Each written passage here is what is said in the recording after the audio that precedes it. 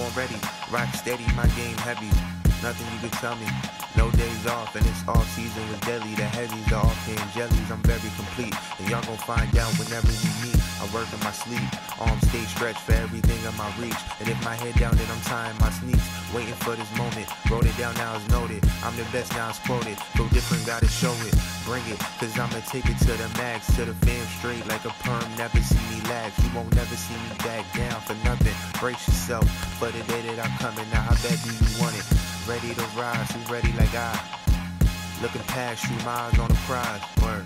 Ready to rise, who ready like I? If you still unsure, my game will help you decide. Word. I'm Coach Rick Perez, and I'm ready to rise. On this episode of Ready to Rise, we had to Reading, Pennsylvania, and catch up to Coach Rick Perez, head coach of the Reading High School boys basketball team. Coach Perez is in his 9th year with the Red Knights, where he has many accomplishments and experiences. Coach Perez is part of a program called KTB, which stands for Kids That Ball. This is a youth basketball program where younger children learn the fundamentals of the game as they grow into high school players. Youth basketball as of lately has garnered a lot of attention, mainly because it's so easy to find the next child prodigy and watch them grow and mature. We had a chance to sit down with Coach Perez as he gave us some insight on youth basketball. Real quick, man. I mean, listen, you can say something that a lot of high school coaches cannot say.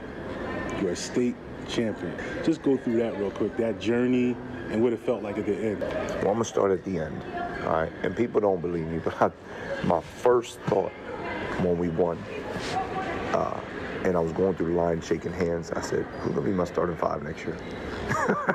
The coaching piece, I don't want to say is overrated. It's not about your X's and O's. It's about how you're able to align people. And what's most important is they have to be willing to align themselves, Mm-hmm. And that's what it was. They were willing to move and shift themselves and sacrifice in any way the team needed, Everybody knows Lonnie could have been a 30-point scorer. He's like, no, that's not what my team needs. This is what they need.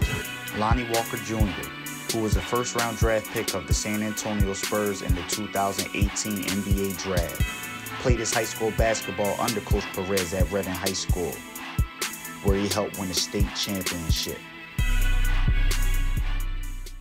The thing that epitomizes what we were about, they were 100% accountable to what we were about and to our culture. Yeah. So Tymir's at Daniel Boone, and he's playing Daniel Boone. It wasn't, we were better, obviously, at that point, and Tymir airballs a free throw. So as part of our culture, you airball a free shot, okay, or you airball anything, it's 10 push-ups. We're in the game. And he does 10 push-ups right in the middle of the game, and they weren't too cool for the culture. They weren't too cool for each other. So for us, it made it easy. That not too cool for the culture mantra, Coach Perez made clear, and his players followed that system to a T. Coach Perez also explains how, as a coach, he has to make adjustments every year as he inherits new players, which means new personalities. For example, I'm in my 9th year coaching. This is a brand new group.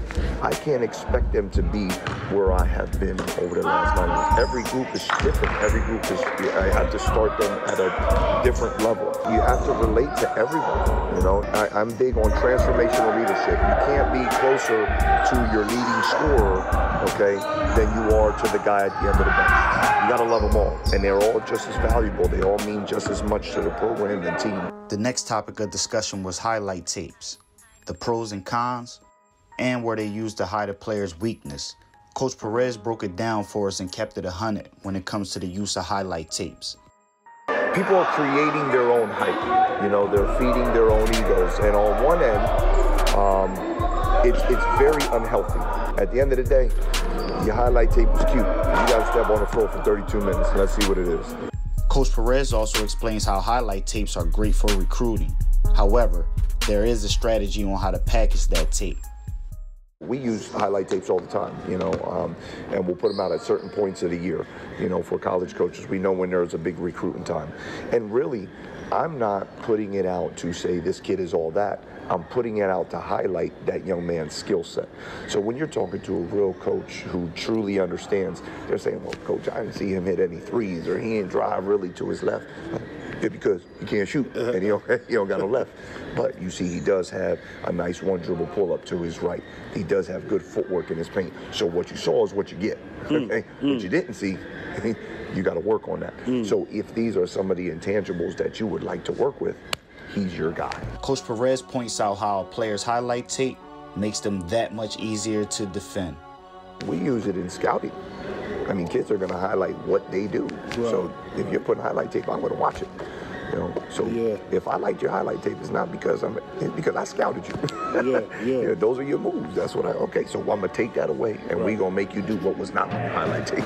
On my way over here, I was having a conversation about the ranking systems, 247 and ESPN. They're the ones that really the colleges go by, and that starts at 10th grade.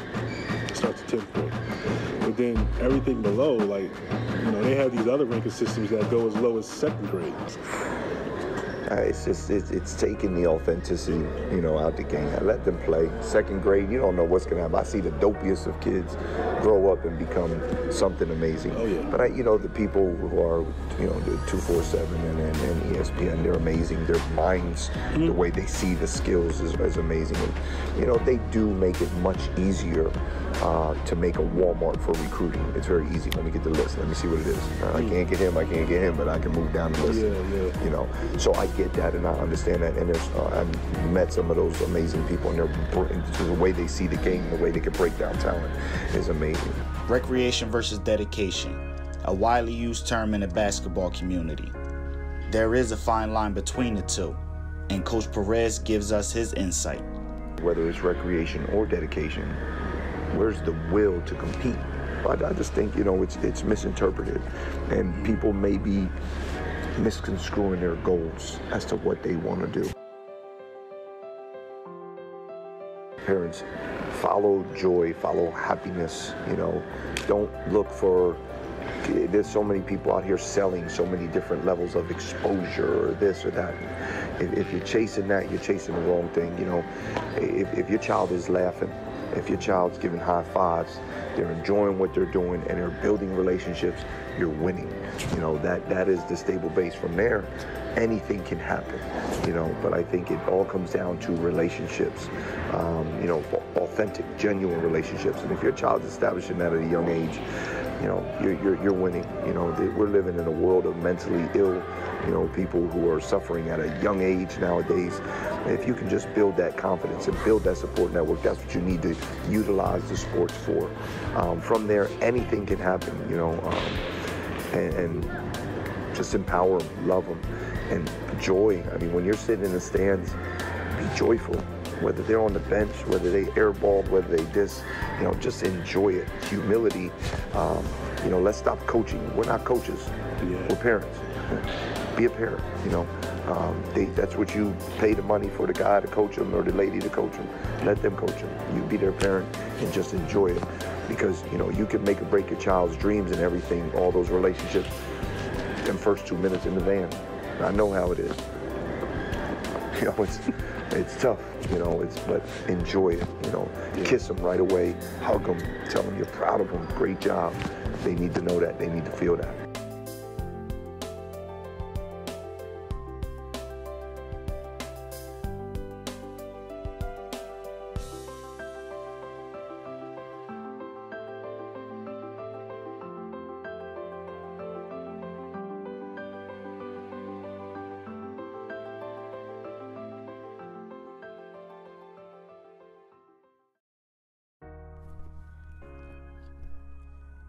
Thanks for watching.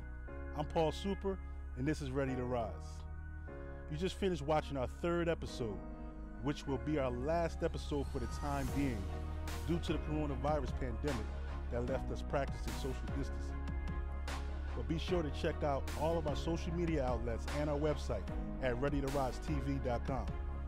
And if you are an athlete that wants to be featured, give us an email at dhill@readytorisetv.com.